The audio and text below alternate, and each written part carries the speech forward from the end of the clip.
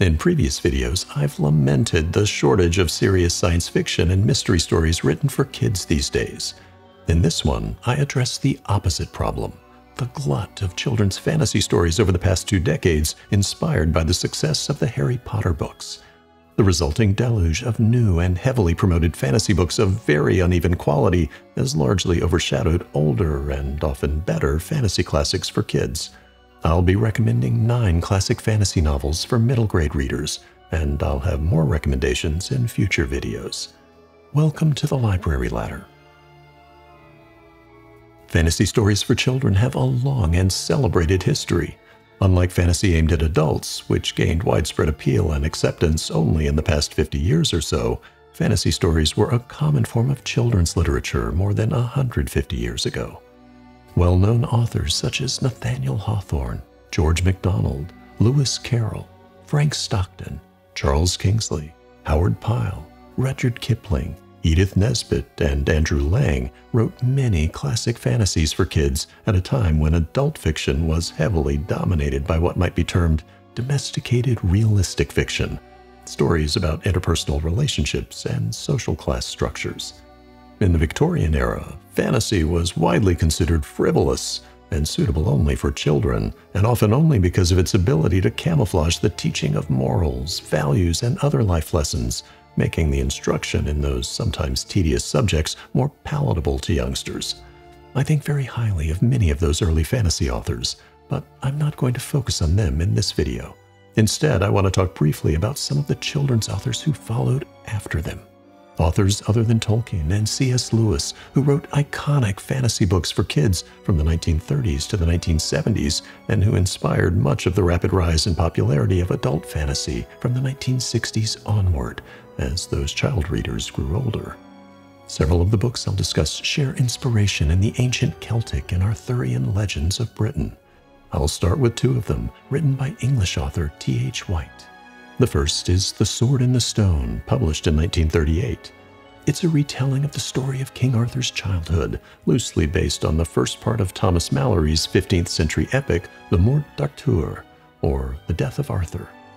White expands on the earlier epic and puts the magical elements front and center in the story.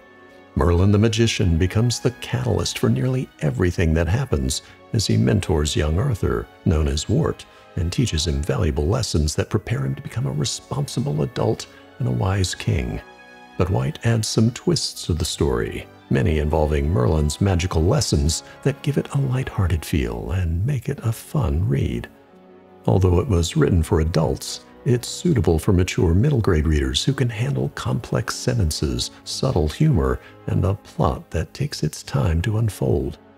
White substantially revised the novel for inclusion in his 1958 omnibus, The Once and Future King. That later version is less recognizable to readers who are familiar with Walt Disney's 1963 animated adaptation, which was based on the original text from 1938. When published as a standalone novel, The Sword in the Stone typically is the 1938 version. In 1946, White wrote a novel for children titled Mistress Masham's Repose. It's a sequel of sorts to another work of classic literature, Jonathan Swift's Gulliver's Travels. In it, a 10-year-old orphan girl named Maria is the heir to a magnificent English estate that has fallen on hard times. She's looked after by a governess and a guardian who care more about her inheritance than about her. She discovers a colony of tiny people only a couple of inches high, living on an island in a pond on the estate's grounds. They're the descendants of Lilliputians who traveled to England in the wake of Gulliver's visit to their land centuries earlier. Together, Maria and her tiny friends strive to save the estate from the clutches of her governess and guardian. Like The Sword in the Stone, it's beautifully written and leisurely paced, which might not appeal to some young readers today who are accustomed to fast-paced action and plot movement with little descriptive detail. But for patient readers, it's a wonderful story. It very likely inspired Mary Norton to write The Borrowers a few years later, and Terry Pratchett to write his books The Carpet People and the Bromeliad trilogy. Mistress Masham's Repose was one of Pratchett's favorite books as a child. Another notable children's fantasy published in 1946 is The Little White Horse by Elizabeth Goudge. It won the Carnegie Medal that year for the Best British Children's Book. Like Mistress Masham's Repose, it centers on an orphan girl, also named Maria, who lives in a manor house with a governess and a guardian. Only in this case, they aren't trying to steal her inheritance. It's a completely original fairy tale set in the 1840s involving a manor house with secrets, ancient family feuds, ingenious animals, and a little bit of magic. It's an unabashedly old-fashioned story, reflecting the values of its Victorian-era setting. Some of those values are wonderful, and some are a little dated in their view of the proper roles and behavior of girls. Nevertheless, it's the kind of book that seems like it was written with 9- and 10-year-old readers in mind. The descriptions in it are detailed enough to provide plenty of fodder for young imaginations. This is a lovely book that was J.K. Rowling's favorite as a child, and she said that she borrowed elements of its narrative style for her Harry Potter novels. Next up is The Weirdstone of Brisingamen by English author Alan Garner, published in 1960. It tells the story of two modern-day children, a brother and sister, who are sent to live for a while in rural Cheshire near the Welsh border.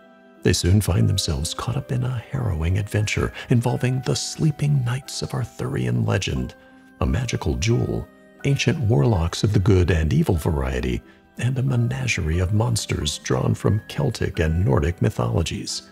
This is both a traditional fantasy adventure tale and a horror story for kids. Garner's descriptions of menacing creatures and a lengthy claustrophobic scene involving a desperate attempt to escape an underground network of caverns are masterfully done and might give sensitive children more than a few shivers. It's a relatively short read, but not an easy one. The use of unusual names, local slang, and a relative lack of detailed descriptions might require readers to work a little harder to fully understand what's happening in the book. Nevertheless, it's a very worthwhile read, particularly for kids or their parents who want an appreciation of the early major influences on the development of the children's fantasy genre. The Weirdstone of Brisingamen also is the first book in a trilogy known as the Tales of Alderley series. Books 2 and 3 are 1963's The Moon of Gomreth and 2012's Boneland. The three books are linked, but tell self-contained stories. Almost 90 now, Garner is still actively writing. His latest work, a fantasy novella for adults titled Treacle Walker, was a finalist for the 2022 Booker Prize, 62 years after his children's book debut. The final books I want to discuss are The Chronicles of Prydain by American author Lloyd Alexander. It's a 5-volume series published between 1964 and 1968, comprising The Book of Three, The Black Cauldron, The Castle of Lear, Taran Wanderer, and The High King. Both The Black Cauldron and The High King won the Newbery Awards. This was one of my favorites as a kid, and having reread it recently for a middle grade book club discussion, I can say that it's a surprisingly rewarding read for adults as well. It's the story of Taran, a 15-year-old orphan who is adopted as an infant and raised on the farm of an ancient and kindly magician named Dalban. Typical of a boy his age, Taran is frustrated by how stagnant his life is. He wants adventure and the opportunity to prove himself a hero as a way of escaping his status as an orphan without noble rank, whose sole title is Assistant Pig Keeper, tasked with the mundane job of looking after Dalban's prize pig, Henwin. He doesn't realize that Henwin isn't an ordinary pig. She's actually an oracular pig, able to foretell the future and provide wise guidance when called upon by Dalban. And because of her magical abilities, dark forces in the service of Aran, the Death Lord of the Underworld, bring adventure and peril to Taran's doorstep as they seek to capture Henwin for Aran's use. Early on in the first book, Henwin goes missing, and Taran soon finds himself lost in the wilderness searching for her, and at great risk from the evil forces gathering strength for an assault on the kingdom of Prydain, which, as a bit of historical trivia, was the medieval Welsh name given to Britain more than 1,000 years ago. Over the course of the book, Taran follows the path of Joseph Campbell's The Hero's Journey, overcoming obstacles and gaining new friends and companions who assist him along the way in his quest to rescue Hinwen and to warn the High King of the impending assault on Prydain. In doing so, Taran also gains a better understanding of himself and his desire for honor and glory. The 5 books represent different stages in Taran's maturation as he ages from a callow youth to a young adult who inspires respect and admiration over the course of the series. I adore these books.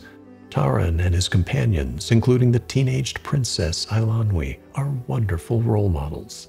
They're flawed enough that young readers can identify with their impetuous mistakes, but they all have solid values at their core that encourage readers to aspire to be like them. The Book of Three is the weakest of the books, in my opinion.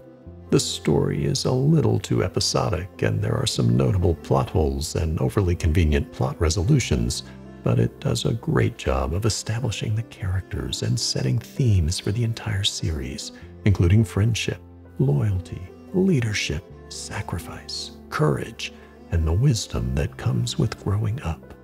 The other 4 books in the series are stronger and tell tighter stories.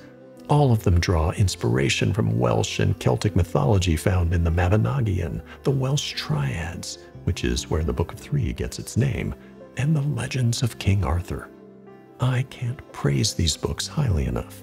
When they were first published, they were very popular and had an impact on the children's fantasy genre similar to the effect caused by J.K. Rowling's early Harry Potter books, spurring greater reader and author interest in the genre. In the 1960s and 70s, only Tolkien and C.S. Lewis are credited with having a greater impact on the growth of children's fantasy. Disney even adapted the first 2 books in the Prydain Chronicles for its 1985 animated feature film, The Black Cauldron. It's not a very faithful adaptation, though, and the books are much, much better. These are just a few of the early fantasy novels written for children that I think can be great introductions to the genre for young readers. In future videos, I'll recommend more classics for kids. What were your favorite fantasy books as a kid? And are there any recent middle-grade fantasy novels comparable to the classics that you'd like to recommend? Thanks for watching.